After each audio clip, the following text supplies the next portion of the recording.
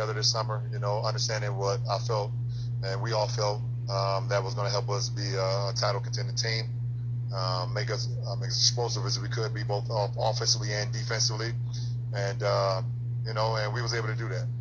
You know, obviously, you know, it's all about putting the work in. You know, I'm not going to sit here and talk about hypotheticals and things of that nature, but we have a team that's looking forward to putting in the work.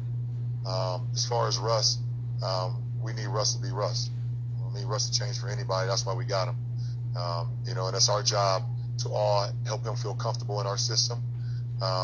You know, and he's going to be as dynamic as he's always been.